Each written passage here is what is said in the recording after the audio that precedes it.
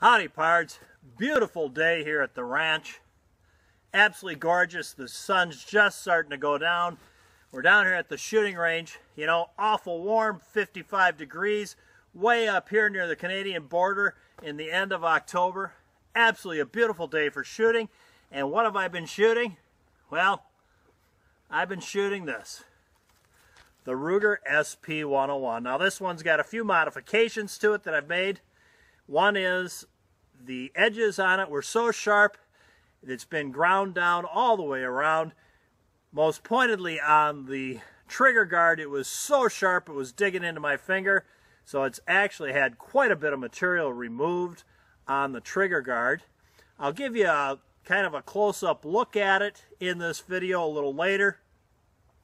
I've had the hammer spur removed because this is a personal defense weapon and I have no plans on ever cocking a revolver when I'm using it for personal defense. That's a recipe for disaster. So this has had the full cock notch removed. It's a double action only firearm now. A nice little 357 Magnum with a 2-inch barrel.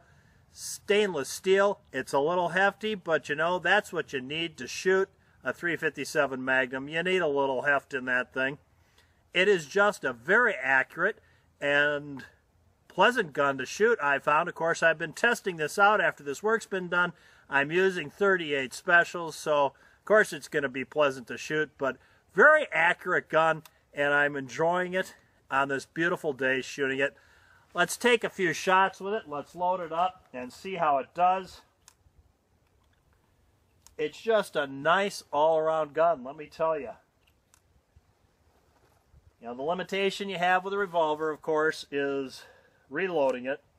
Of course, here I'm doing it manually one by one instead of using a speed loader, which will speed it up a lot when you use a speed loader.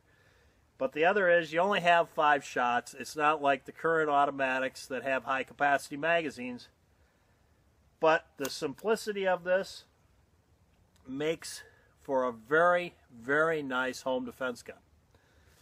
Let's try it out, see how it shoots. We're starting to lose our light.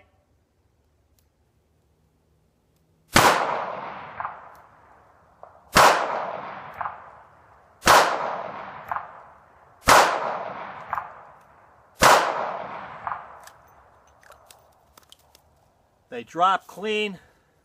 With a speed loader, you'd have this loaded up real quick. Just a nice gun. The grips on it are a rubber with a plastic insert. I'm not real hot on rubber grips for concealed carry, but these grips are functional and do a good job.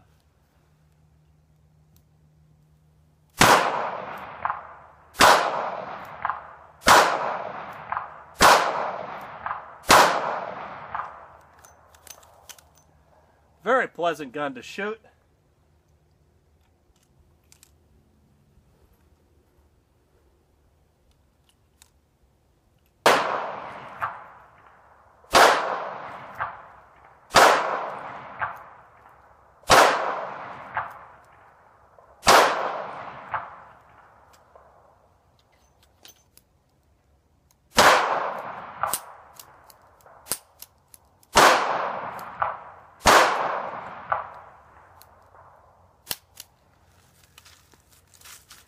That's a neat trick I learned years ago, to half load the thing, spin the cylinder, shut it up, and check yourself to see if you're flinching. Did I flinch? I probably did.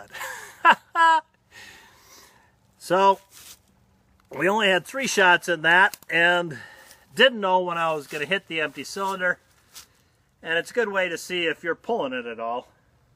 Fantastic little gun, guys. You couldn't go wrong with one of these Ruger SP101s. If you like my channel, please subscribe.